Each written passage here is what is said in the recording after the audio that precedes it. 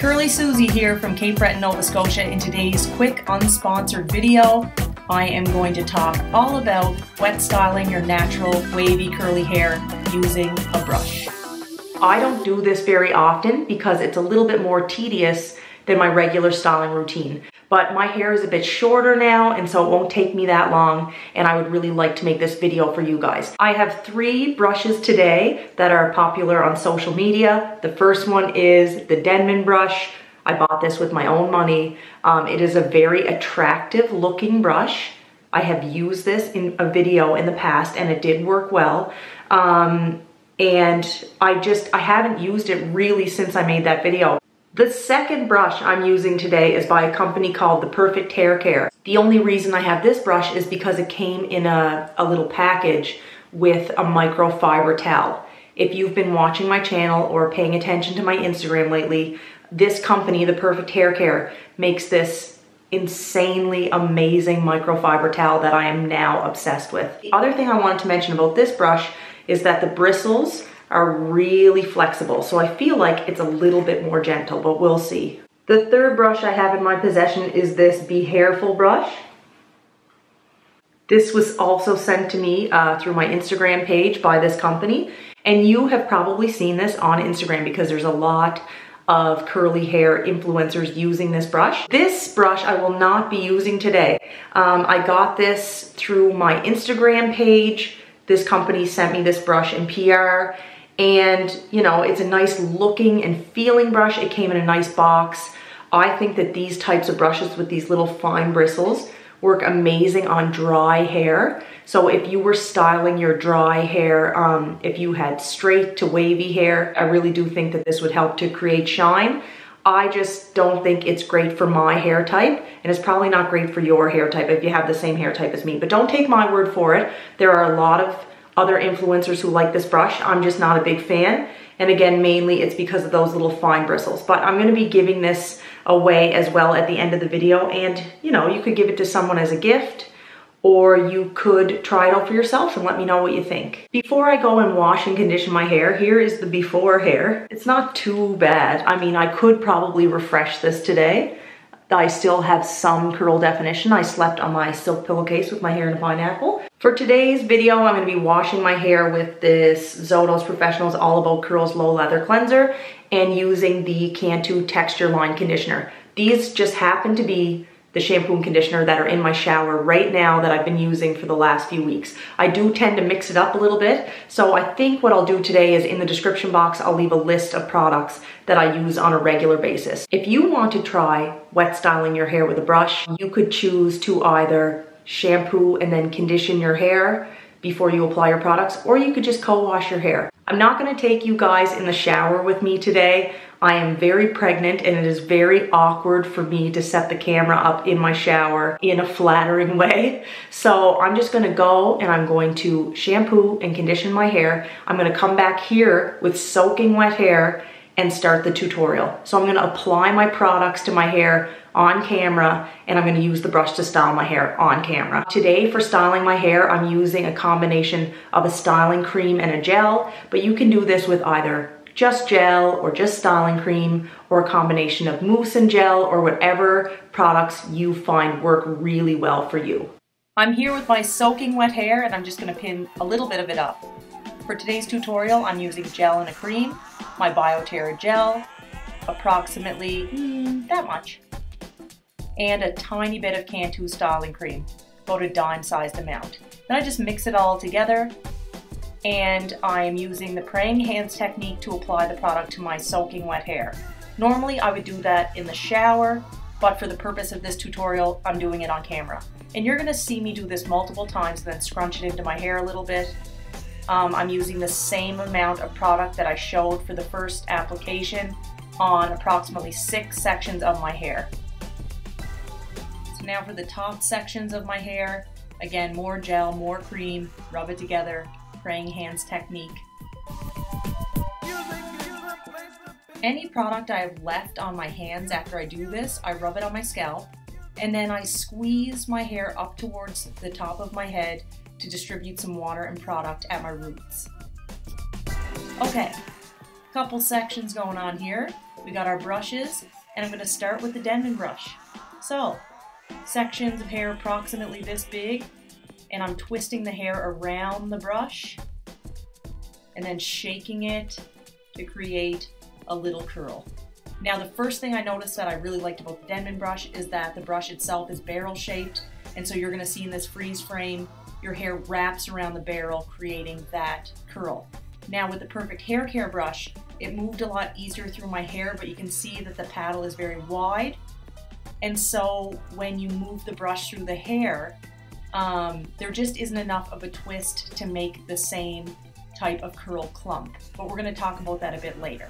So I'm going to continue on this side with the Denman brush. So on your left, I'm using the Denman brush, and on your right, I'm using the Perfect Haircare brush. So again, here's the Denman brush. And this is one thing I didn't like as much about the Denman brush, is that it kind of got stuck in my hair, and I was definitely pulling out a little bit of hair here, which I don't love.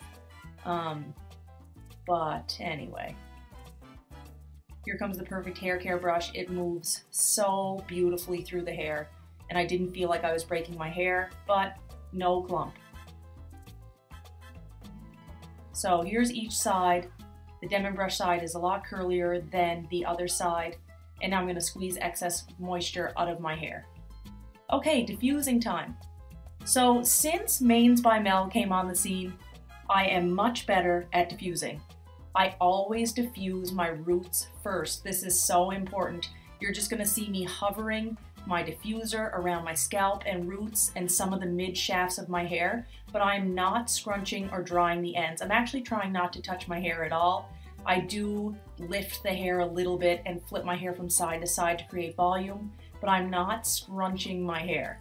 And I'm drying, again, my roots first. Oh, costume change. Okay, more diffusing. You can tell right now my hair is about 50% dry. One thing that you're going to notice is that my right side of my hair and my left side of my hair look pretty much the exact same, even though the right side looked a little bit stretched out when I was styling it. Oh, more diffusing. Now that my hair is almost dry, I'm going to do the ends a little bit, but I'm almost done. Can't wait to show you guys my final results. Whew, it's getting warm in here. Now that like 95% of the drying is done, I'm just going to take a break. So I'm going to turn the camera off for about an hour. I'm just going to leave my hair like this. I'm going to leave it to air dry for an hour. Then I'm going to come back on camera and show you guys my final results in better lighting, because I'm just noticing that it's a little bit dark in here to really see the curl definition. So I'll show you guys my final results. I'm going to talk about my final thoughts. And I'm noticing that I have a tiny little bit of a cast on my ends. So I'll probably fluff my hair up a little bit and break up that tiny bit of a cast on camera so you guys can see it. And then we'll wrap this up. I'm back, and here are my final results. My hair is very curly and very defined, and I do love the way that it looks. I have a little tiny bit of a cast on my ends, and I'm going to talk about that in a minute, and I am going to break that up. But my hair is definitely defined. I feel like the product is distributed evenly throughout my hair. And overall, like I said, I'm very happy with how my hair turned out and how curly my hair looks. I'm going to talk about what I don't like about this technique and what I did like about it, and just a little bit about my experience with the different brushes, and then I'm going to wrap this up. What I don't like about styling my hair with a brush is that it is more tedious. So it's more tedious, and then I guess the second thing that I should mention is that I do feel like it's not as gentle on your hair as using your fingertips. You can't really tell in the tutorial part of the video, but with the Denman brush, I felt like there was a possibility of me breaking my hair. Now with the Perfect Haircare brush, which I didn't like all of the elements of the brush design, but one thing I do really like about it is that the bristles are extremely flexible and gentle, and it moved through my hair a little bit better. So again, it's a little bit more tedious, and I feel like it's a little bit safer to use your fingertips. My hair doesn't look that much different than when I don't use a brush. So what I'm recommending to you is that you try it, because I think that it works and my hair definitely looks very curly and very polished, but the technique didn't like blow me away. That being said, I never have the best technique because I'm somebody that kind of rushes through things, and I just don't have the patience to take smaller sections of hair and be a little bit more strategic. What I did like about styling my hair using a brush is that the product is definitely very evenly distributed throughout my hair, and it forced me to really take my time and make sure like the underneath parts of my hair and the back of my hair had lots of product in it.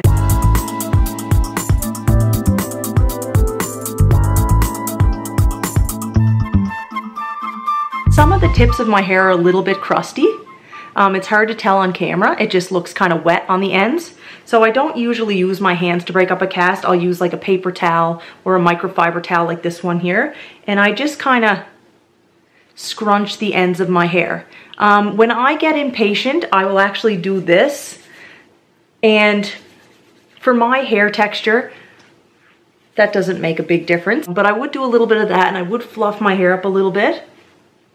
Overall, I am very, very happy with my hair. Anyway, guys, I hope you liked this video. I hope it was helpful.